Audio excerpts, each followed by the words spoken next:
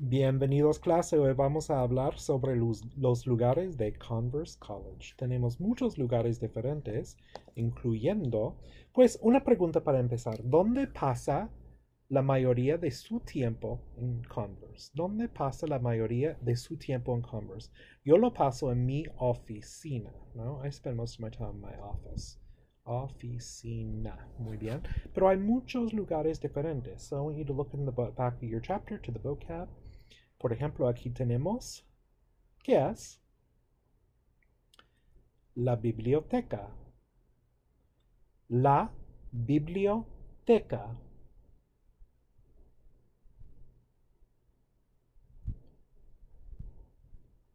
La residencia estudiantil.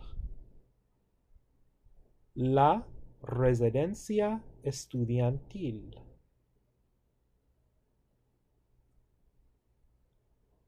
El gimnasio.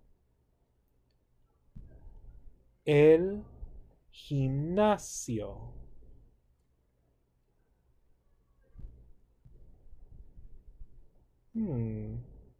La librería. So we have another one of those IA words here. La librería. So this is a false cognate. So you look at librería and you think library, but it's not. It actually means bookstore. Biblioteca is library. Librería is bookstore. El anfiteatro. El anfiteatro.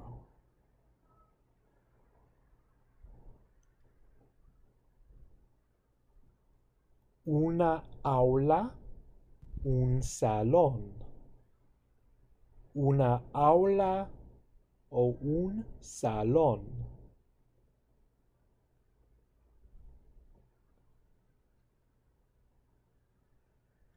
La galería, another one of those IA words, galería o museo de arte.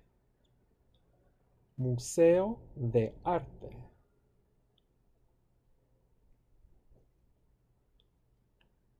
La cafetería, another one of those IA words. La cafetería. This is G dining hall.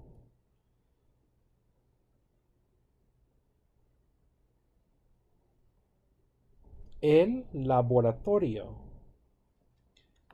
El laboratorio.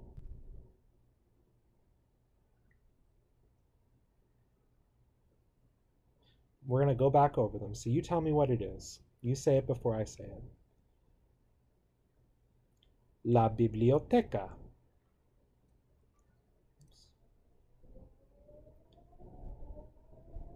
La residencia estudiantil.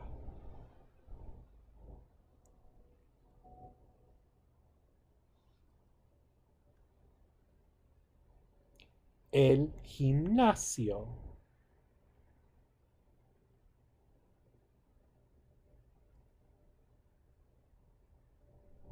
La librería.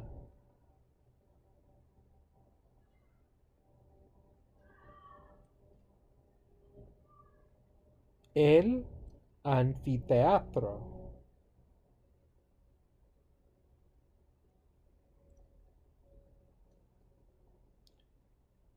Una aula o un salón.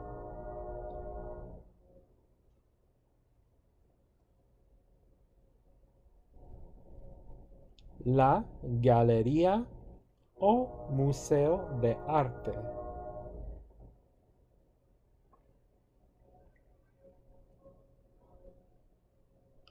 La cafetería.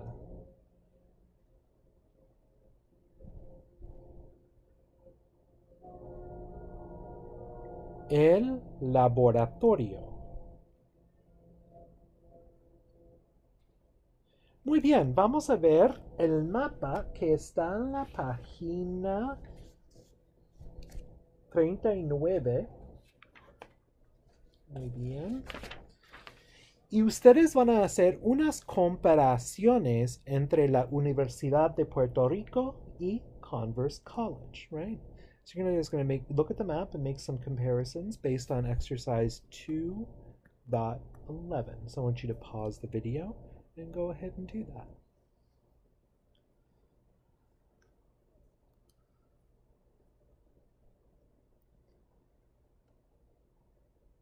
Muy bien, vamos a continuar.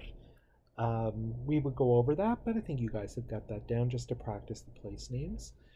¿Dónde comemos en Converse? ¿Dónde comemos? Comemos en G, right? Comer, comemos. Y comer, so yesterday we did AR verbs, and today we're doing ER and IR verbs. So the same rules apply. Comer is the infinitive. We need to drop the ER and add the following endings. Yo como. Tú comes.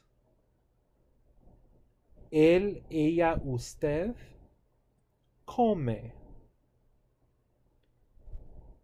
Nosotros comemos. Vosotros coméis. Ellos, ellas, ustedes comen. Muy bien. And verbs that end in IR are, por ejemplo, escribir. So, one of those verbs, right? Escribir. Remember what I said about ES words? We take off the E, we have scribir. What does that look like? To scribe or to write, right? Yo escribo. Tú escribes. Él, ella, usted escribe. Nosotros escribimos. Vosotros escribís. Ellos, ellas, ustedes escriben. So you're going to see all of the endings are exactly the same, except nosotros and vosotros are a little bit different. And you're going to find this across Spanish, across the language, verb tenses, whatever. Nosotros and vosotros tend to always be a little bit different. And this is going to come up when we start doing stem changing verbs in chapter 3. Muy bien, pues vamos a ir. Some verbs are also exceptions in the yo form. So, por ejemplo, hacer is haces, hace, hacemos, etc. But in the yo, these are called the go verbs. We're going to learn more of these, I think, in chapter 5. So, por ejemplo, hacer is yo hago, salir, yo salgo. So the only way you can really, you have to basically memorize that, right? So that is on page, let me find that in the textbook.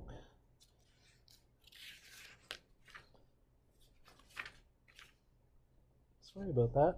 That's on page 50 in the textbook, right? So look on page 50 and you'll see those exceptions, right? And they're only exceptions in the yo form, otherwise they're regular verbs.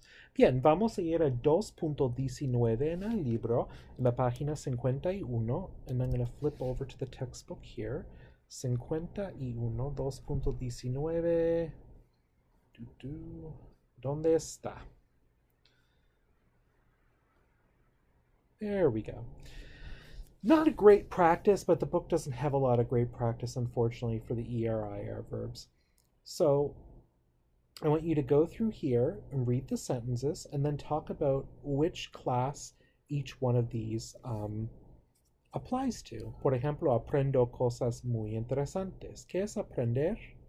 I learn español. You've learned a lot of interesting things in this class now. So go ahead, pause the video, and I want you to fill in that, and then we'll come back.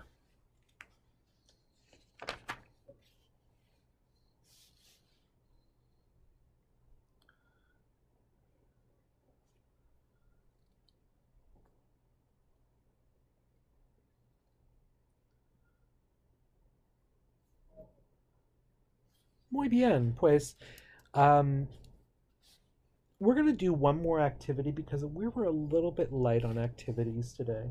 So we're going to go to 2.9 to practice some more of the places. 2.9. So this is on page 38. Trying to write and I can't write on that. Página 38, right? So 2.9. Here I am going to read you a thing, something, and you're going to decide where it fits here, right? So it could fit into more than one place, right? So number one, el centro estudiantil. El centro estudiantil. So what would apply here? There are students and they're sleeping. Well, I've seen some people sleeping in the student center. Yes. There's students and they study. Sure. Profesores, I've seen them over in the centro estudiantil. Hay estudiantes y comen, they're eating, yep, and they're máquinas de ejercicio, yeah, because that's where our gym is, in the basement over there, right? So a centro estudiantil could apply to every single one of those. Okay, muy bien. Number two, la oficina del profesor. La oficina del profesor. Well, hay profesores, ¿no?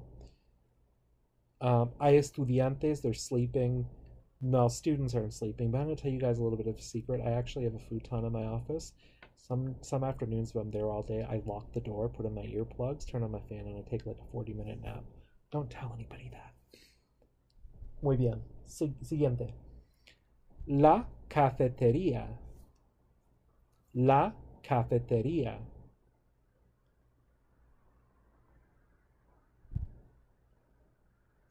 Do we ever find students sleeping in G? Probably not. Some students we see studying. There are professors. There are people eating. No exercise machines, though. Maybe we need that in G with some of the fatty food they serve up, right? Siguiente. La residencia. La residencia. So it could be uno. It could be dos. Probably not three. Professors don't tend to go into the residences. Could be cuatro, cinco. I don't know. Maybe you guys have an elliptical you drug up to your dorm. I don't know. Maybe. Siguiente. La biblioteca. La biblioteca.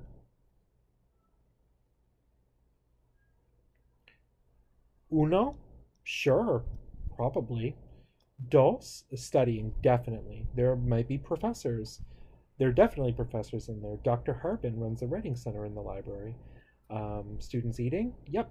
Exercise machines? Probably not. El gimnasio. El gimnasio. Número 5. Hay máquinas de ejercicio. Siguiente, el cuarto.